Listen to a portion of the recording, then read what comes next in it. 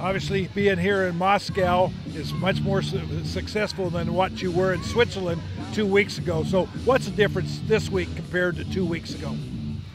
This week, the points for the Olympic ranking is very important, and all the teams play hard, and all the teams want to make a final, and I think this is the key. Everybody wants to win.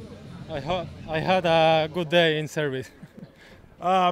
Obviously, you had to come through the elimination bracket first round and so forth. So you've played 5 games already in elimination after 3 pool. Are you tired? No, it's a crazy tournament. Almost we lost in the pool when we lost the first match against Switzerland, and now rest. We will see the match and rest, and tomorrow more. Pablo, you guys have been in 4 finals before, never got a gold medal. So anything special about tomorrow?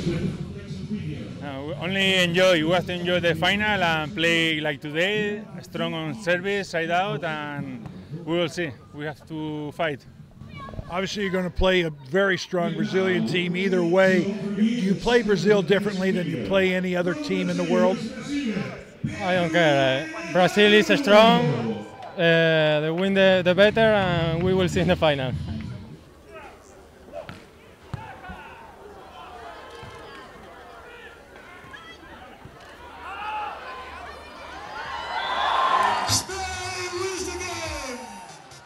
Ladies and gentlemen, big applause for Erdmann and Matysik. Tomorrow they will play for the bronze medal. And now, please welcome the winners. Tomorrow in the final of the Moscow Grand Slam, the team of Spain, Hispania.